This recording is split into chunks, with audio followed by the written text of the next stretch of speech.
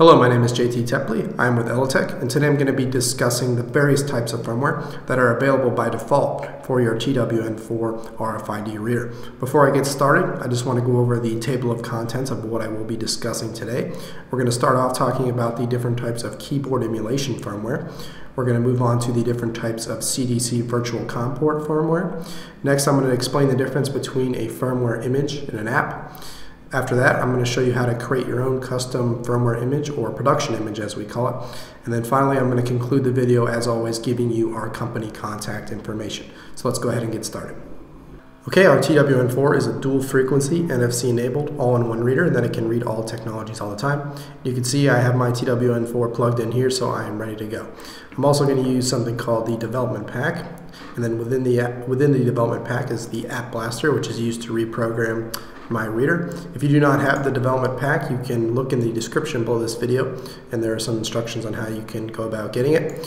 Okay, so I'm going to go up here to this Program Apps and Firmware Images and select Image, and here you can see a list of all of the default firmware image files that come in the development pack. And first I want you to pay attention to this notation right here, either KX or CX, and KX is referring to those firmware images that are in keyboard emulation mode, and those are the ones that we're going to take a look at first. And when I say keyboard emulation mode, it's exactly as it sounds. When the reader is communicating with the computer, it's actually emulating a keyboard. So the unique ID or UID or whatever data is being sent will show up in any sort of program that accepts text. So that could be a notepad file or a Word file. And as far as the computer is concerned, it's no different than if I were to actually physically type it out on the keyboard myself, because the reader is actually emulating a keyboard. So let's start out with keyboard standard, which is this one right here. I just double click and click Program Image, and it's going to take 5 to 7 seconds, and then it's going to beep when it's done.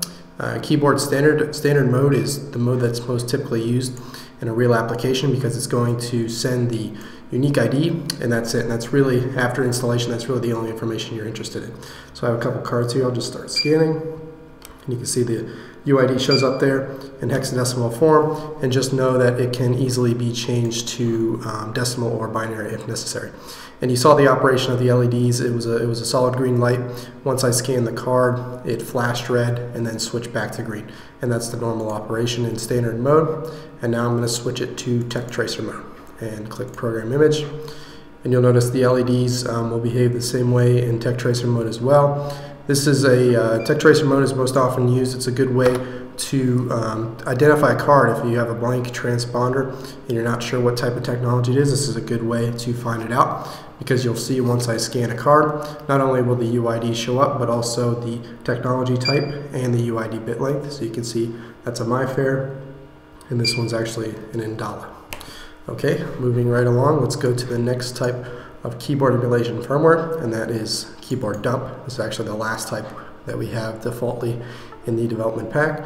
So again, let me program this one, and this time you're going to see it's a constant red light, which is normal for keyboard dump. This firmware is used when you want to dump all of the memory that's on the card, and you want to see it all in your notepad file. So this time I need to have the transponder over the reader at all times. I'm going to choose to just rest it on the reader, keep my hands free, and you'll see as soon as I rest it, it beeps and it starts going through each sector and block of data, and it will continue to do so until it reaches the end of the card or I remove the card from the reader. Okay, so now that we looked at the different types of keyboard emulation firmware, let's look at the different types of CDC virtual COM port firmware. Okay, so the different types of CDC virtual COM port are these three here at the top, and they have a CX notation. CDC stands for Communication Device Class, and it's just referring to the protocol by which the USB port allows the reader to communicate with the computer. And the reader communicates with the computer over a virtual COM port. COM port is referring to a serial communication, so it could be like an RS-232 device, but because this is a USB interface, that's why we say virtual COM port, because it's not exactly a serial communication. Okay, so now let's select CDC standard first. So I just double click and click Program. And again, it just takes a few seconds and it'll beep when it's done. You'll see this is behaves very closely to that of keyboard standard, but now I'm going to use a terminal program to see what is being communicated over the virtual COM port instead of actually seeing the output in a notepad file. But you'll see the The LEDs behave the same way as keyboard standard. So I'm going to go ahead and open up this port, and I just scan my card. And you can see there the UID shows up as it did before. And just know normally CDC is a two-way communication. So it would normally, the reader would sit and wait for a command before it responds. And you'll see that in the next type of firmware when we use simple protocol. But because we have a standard script file loaded on top of this CDC template, that's why the reader is active and looking for a transponder. And you don't need to send any commands before you get a response from the reader. Okay, so I'm going to program CDC simple protocol just like I did with all the other firmware images. As I mentioned, CDC simple protocol is an example of the two-way communication, where now the reader will not be active, and I'm going to have to send it a command, tell it to do something before I'll get any sort of response. So now it's done programming. You can see the green light is still on, but this is just left over from CDC standard mode. Once I unplug it and plug it back in, the LED switches off, and this is the normal operation of the LEDs for CDC simple protocol. So you can use simple protocol for a couple different ways. One is with the director tool, which is also in the development pack, and that's located right here. The director tool is used to easily access all of the built-in functions that are designed specifically for the TWN4, and you can pick and choose from an easy-to-use user interface where you just select from drop-down lists. You don't have to worry about writing any code or using command codes or anything. If you want more information on the director tool, there's a video, also another video on Elatec's YouTube channel. I would suggest watching the video, but just know if you're going to use the director tool that you need to be in CDC simple protocol. And then the other way is you can use command codes and enter them into a terminal program, and they're summarized here in this simple protocol reference guide. And I'll just do a simple example here. We'll just do an easy search tag function. So let me just find it in here. And this has all of the built-in functions summarized, and there'll be the command line and then the response. And so let me open up this terminal program, open up the port again, and you can see I have to type in 0500 and then the max ID bytes, which the maximum is 10. So I'm just going to type in 050010. Before I click enter, I should put the card on the reader and rest it there. I just click enter, and there it goes. You can see the UID starts right here, and it's the same as up here. Before that, I get some response code here. This is just letting me know that the response was, the result was successful, the tag type, the ID bit count, and so on. Okay, so that's how you would use the default commands in CDC simple protocol. You can also, you should know, you can use your own custom commands. And if you would like to do that, you should contact our technical support team, and there'll be an email at the end of this video. And what they would do is develop some custom firmware for you, or I'm sorry, a custom script file, and that script file would be loaded on top of CDC standard, allowing CDC standard to behave now like simple protocol, where the reader would sit and wait for commands, but now it's going to wait for your specific commands. You wouldn't be typing in this 050010. You could type in whatever you like. You just need to contact our technical support team. So let me go back to the App Blaster now, and then the last firmware image in here is another CDC firmware image. This one is logic transparent, and that's similar to simple protocol, but these are commands that are specific to logic technology. Okay, so now I'm going to explain the difference between a firmware image and an app. Up to this point, I've been programming the entire firmware image at once using this tab up here, but you can also do it in steps by going to the Handle Project tab, and then down here under Manage Project. Making up a firmware image is a project template first, and that's where you select it here. And you can either select CDC or keyboard as your template. I'll just select keyboard, for example, and then I can create a project based on a given source code. So this is where you select the second and last part of the firmware image, and that is the app, or the same thing, source code. So here I select source, and this time I need to go to my apps folder, which is also under my development pack, and these are the default apps that come in the development pack. So it can be tracer mode, standard mode, or simple protocol. So for example, I'll just select tracer.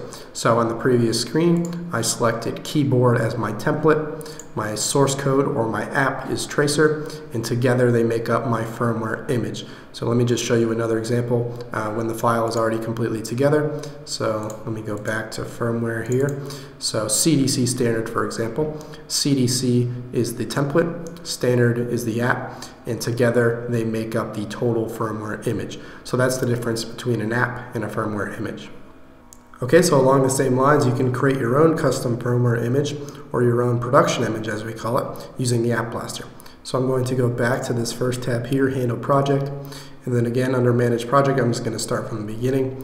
I'm going to choose keyboard as my template, and I'm going to create a project based on a given source code. So here again, I'm going to select my app or my source code, and here again are the default apps, but this is where you could choose your own custom app if you'd like. I don't have a custom app here, so I'm just going to choose to modify an existing one just to show you what I mean. So if I go to the apps folder in the development pack, I'm going to choose to modify Tracer, for example. So let me just make this a little bigger, and this is what the source code of the Tech Tracer app looks like. So if I just scroll down, this is where it returns the technology type. So I'm going to scan that MyFair card again, and let's say maybe for some reason I don't want it to say MyFair, I want it to say something else. So I'll just put this is a test. So now this is my own custom app. So I'm going to save it in the apps folder. It needs to be a .c file. I'll just call it test.c, and I click enter. Okay, so now I have my custom app ready to go, and let me get back to my App Blaster, and now let me go back, and I'm going to select the source this time, and again you need to go to the apps folder, and now I'm going to select my custom app instead of one of the default ones, and I just click blast. So now that's going to program that total firmware image onto my reader. And if I want to save that total image where keyboard was my template and I'm using my custom app here, I can save it all as one production image using this tab. So maybe I want to send it to somebody else, or I want to program multiple readers in a row, and I don't want to have to keep going back to the Manage Project tab, then the Source Code Project, or the Source Code tab. I just want to do it all at once. So this is where I can save it as one file here. I can change the app characters. This is usually an acronym or something just to remember the firmware image by. This app description can be changed to whatever you want. I'll just call it this is a test again. And then I can change the firmware version if I so choose, but I'm just going to leave it as version 1. And I just click Create Image. So now it's compiling everything we did back here, and it's storing it as one firmware image file, and it's saving it in the projects folder of your development pack. So let's say I unplug this reader and I plug a new one in. Now if I want to just program the entire firmware image at once, I can now go back to this tab as we did before earlier in the video. I select image and go to my development pack. This time go to the projects folder, and here it is. This is a test. This is the firmware image that I just created. I would double click and click program image, so you can see that's a faster way to do multiple readers very quickly. So let me open up my notepad file again, and here we go. Oh, this is some information left over from the dump. Let me get that out of the way. Okay, so now I'm going to scan that MyFair card, and like I programmed it, or like I changed the source code to, it should not say MyFair. It should say this is a test. So I scan it, and there you go. It says this is a test right here. So that's just a way to show you that you can use your own custom apps and use the App Blaster to develop your own custom firmware images or production images. Okay, that's about it for this video. As always, here is our company contact information. If you have any sales or customer support needs, please be sure to send an email to either the first or second address you see there, depending on where you are. If you have any further questions about the firmware or have any technical issues at all, you want to send an email to our technical support team, and that's the third email down. If you look at the description below this video, you'll find a link to the data sheet for our TWN4, as well as instructions on how you can obtain a development pack if you would like. Once again, I'm JT Tepley with Elatec. Thanks for watching.